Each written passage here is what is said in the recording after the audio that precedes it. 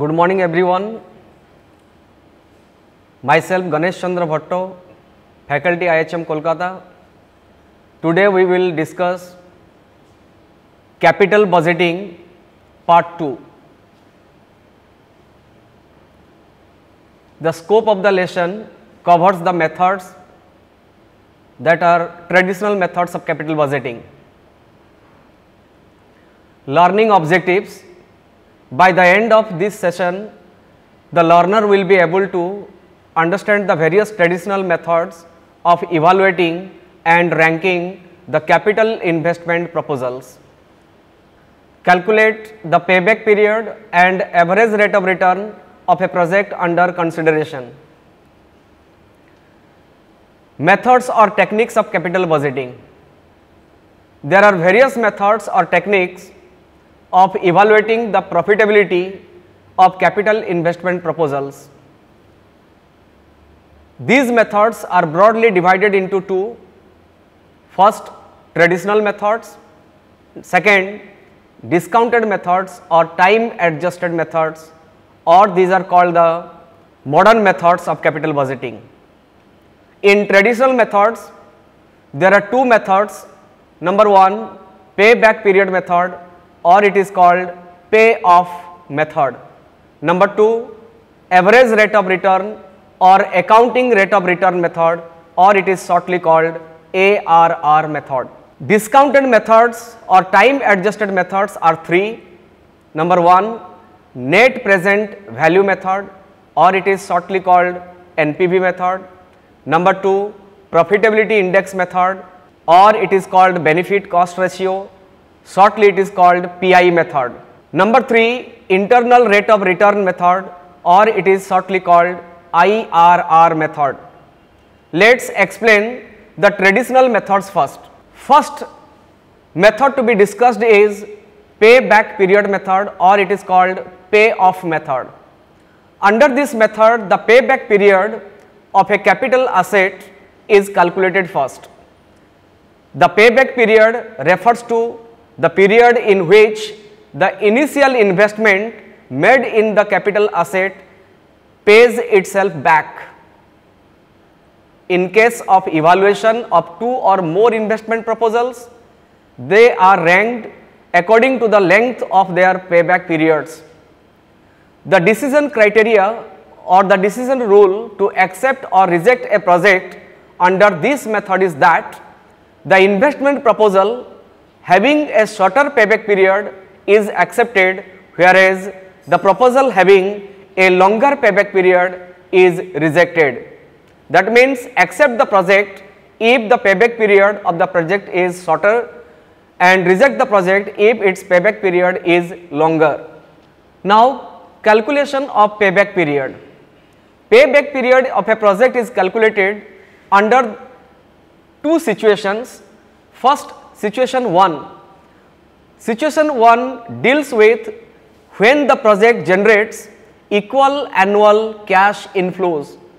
Equal annual cash inflows means when a project yields a particular amount every year during its lifespan, it is called equal annual cash inflows. For example, if a project generates 2000 per year as its cash inflow, then it is called equal annual cash inflow. Under this situation, payback period of a project is calculated by the formula given. Payback period is equal to initial investment divided by annual cash inflows. That means when initial investment of a project is divided by its annual cash inflow, it is the payback period. Now an example. A project requires an initial investment of rupees 1,20,000 and yields annual cash inflow of rupees 12,000 for 12 years. Find the payback period of the project. In this question, what is the initial investment amount that is given? That is rupees 1,20,000. And what is the annual cash inflow the project will generate every year for 12 years? that is rupees 12,000. Now the payback period is to be calculated under the situation 1, because the payback period is to be calculated under situation 1 tells that the project generates an equal cash inflow per year. Here in this question, the project generates an equal cash inflow per year, that is 12,000. Now the payback period is to be calculated by applying the formula that is given: initial investment divided by annual cash inflow. Initial investment is rupees 1,20,000 divided by annual cash inflow is rupees 12,000, it is coming 10 years. Therefore, the payback period of the project calculated is 10 years. Now situation 2. Situation 2 deals with when the project generates unequal annual cash inflows. Unequal annual cash inflows means when the project generates different amounts every year.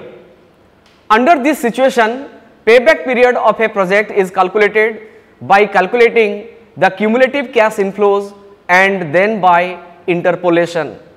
That means under this particular situation, first we have to calculate the cumulative cash inflows and then by interpolation the payback period is to be decided or determined. What is interpolation? Interpolation is a statistical method by which the related known values are used to estimate an unknown value. For example, this is the example 2 based on the situation 2.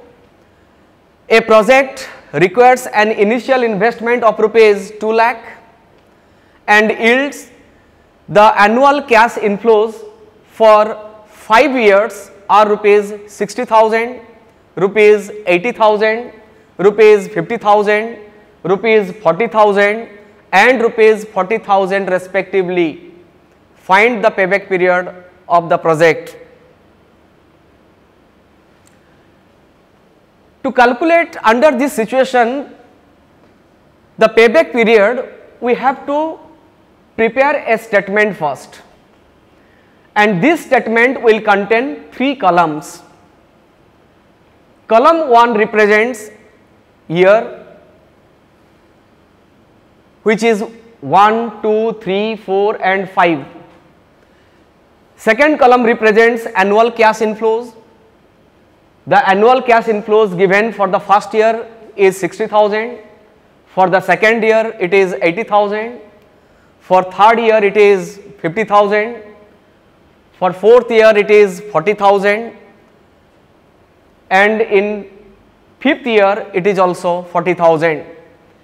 In this way we have year column first, then annual cash inflows column, and the third column represents the cumulative cash inflows. What is cumulative cash inflow? When we are going to add each and every year's annual cash inflow, then the resultant figure is called cumulative cash inflows. In first year, the cumulative cash inflow will remain same as its annual cash inflow, that is rupees 60,000. For second year, the annual cash inflow is 80,000, and what will be the cumulative cash inflow in this year? That will be 60,000 first year plus second year 80,000. The total amount will come to 1,40,000. That is why the cumulative cash inflow for the second year will be 1,40,000. For third year, the cumulative cash inflow will be 1,90,000, because 50,000 of annual cash inflow for this year will be added to 1,40,000. It is coming 1,90,000. For fourth year, the cumulative cash inflow similarly will be 2,30,000, and for fifth year it will be 2,70,000. See the statement in detail. First of all, tell me what is the total amount of initial investment made in this project? That is 2 lakh. And just go through the third column, how much we are recovering maximum of the initial investment amount and in which year. That is, the maximum amount is being recovered, that is 1,90,000 in how many years? In 3 years. Then how much is to be recovered more? Then the leftover amount is only 10,000, because 2 lakh is the initial investment and in 3 years we are going to recover 1,90,000. Then the remaining amount of rupees 10,000 is to be recovered in 4th year. Now the payback period is to be calculated by applying the formula 3 years, that means 1,90,000 has been recovered in 3 years, that is why it has been taken 3 years plus rupees 10,000, that is the amount to be recovered more, that is to be recovered more 10,000 in the year 4, divided by the 4th year annual cash inflow. The 4th year annual cash inflow is rupees 40,000.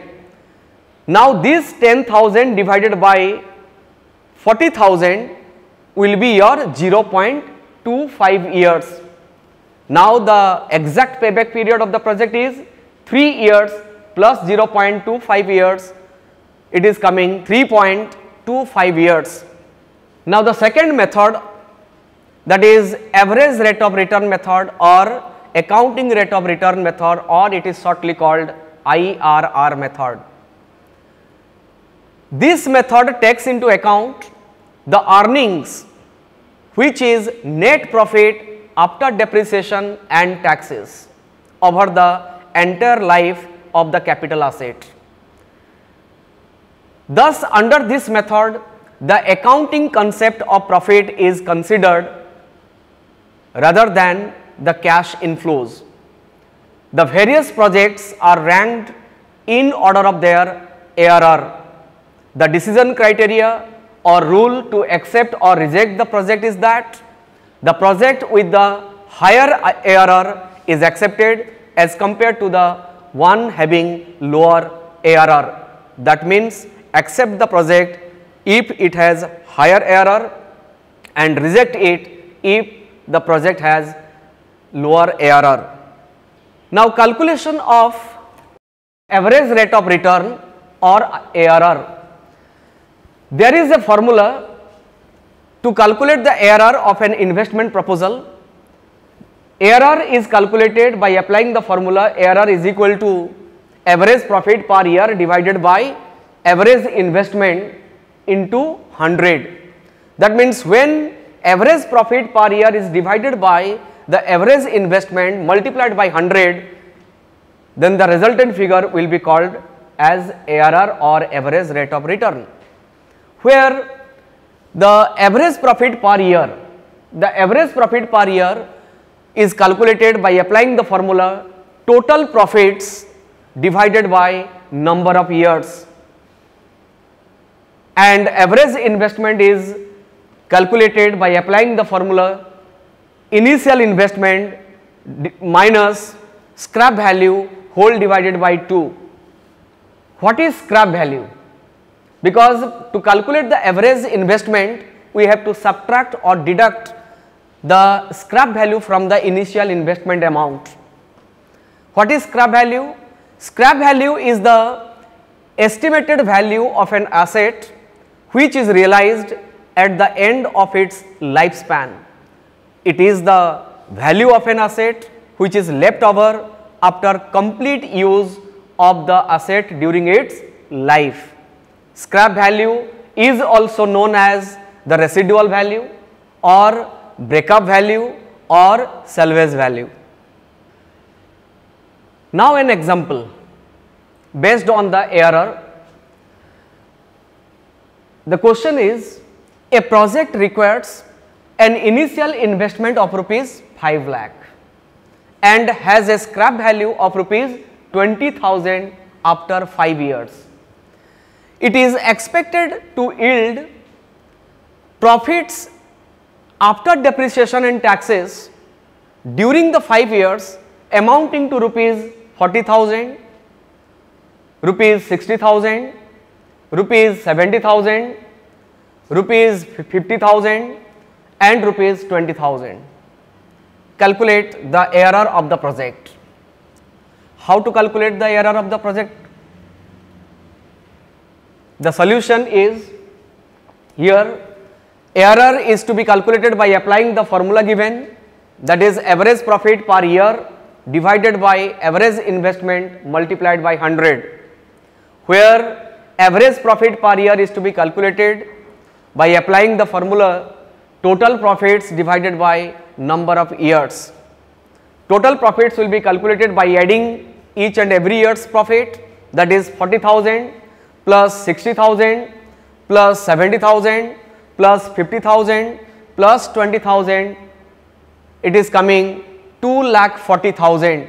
The total profit is coming after addition of 5 years profit, it is 2,40,000 and the number of years is 5, and when 2,40,000 will be divided by 5, the resultant figure is coming rupees 48,000, which is your average profit per year.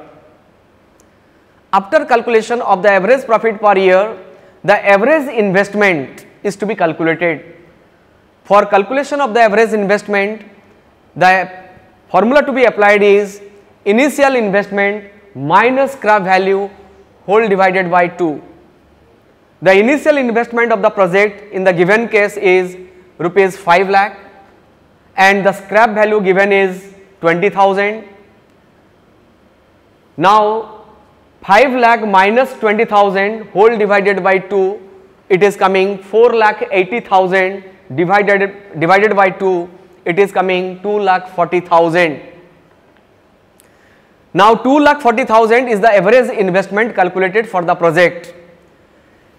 Now finally, the ARR is to be calculated, the average profit per year which has been calculated as rupees 48,000 divided by average investment which has been calculated as 2,40,000 multiplied by 100, it is coming 20%.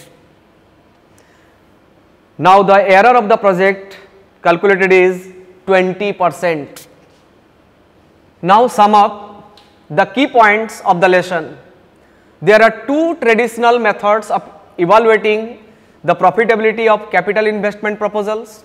Number one, payback period method, or it is called payoff method, and second one is average rate of return method, or it is called accounting rate of return method, or shortly it is called ARR method. The payback period of a project refers to the period in which the initial investment amount of the project is recovered in full. Under the payback period method, the project having a shorter payback period is accepted, while the project having a lower payback period is rejected. ARR is the rate of return which is calculated by taking into account the accounting profit, which is net profit after depreciation and after taxes. Under the ARR method, the project having higher ARR is accepted, while the project having lower ARR is rejected. Now there are some exercises for you given as homework. Work out the sums given. Question number 1, it is based on the payback period method, the first method we have discussed. Calculate the payback period of the project. There are two projects given, project 1 and project 2, and you are required to calculate the payback period of both the projects. The initial investment amount is rupees 1 lakh for both the projects, and the cash inflows of both the projects are given in column 2 and column 3. Also suggest which of these two projects is to be accepted and why. That means you will have to give your suggestion by comparing the two projects payback period, and while suggesting your focus should be towards the lower payback period, because the project having the lower payback period is to be accepted and the project having the higher payback period is to be rejected. There is another question given that is based on the second method, that is the ARR method or average rate of return method. A hotel is considering two mutually exclusive projects. There are two projects given, machine A and machine B, the details of which are given, like initial cash outlay. Initial cash outlay means the initial investment of the projects, that is given for machine 1 70,000 and for machine 2 it is 80,000. The residual value means the scrap value which is to be realized at the end of 5 years of life. For machine A it is 10,000 and for machine B it is 20,000. The net profit after depreciation and taxes are given for 5 years. For year 1 it is 10,000 for machine A and 50,000 for machine B. Year 2 20,000, 40,000. Year 3 30,000 and 20,000. Year 4 40,000 and 30,000 and year 5 60,000 and 10,000. You are required to calculate the ARR of the two machines. Also suggest the management of the hotel as to which of these two machines will be accepted and why. Here you will have to calculate the ARR for both the projects separately. For machine A and machine B separately, you are required to calculate the ARR by applying the formula. After calculation of the ARR for both the projects, you will have to give your suggestion, your viewpoint to the management of the hotel as to which project or which machine to be selected and why it is to be selected. Here are some reference books for you along with the lesson held today.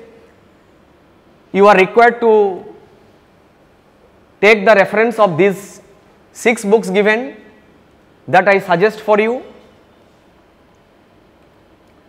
Hope you have enjoyed the session today. In the next session, we will discuss the methods of capital budgeting, that are discounted methods or time adjusted methods. Thank you.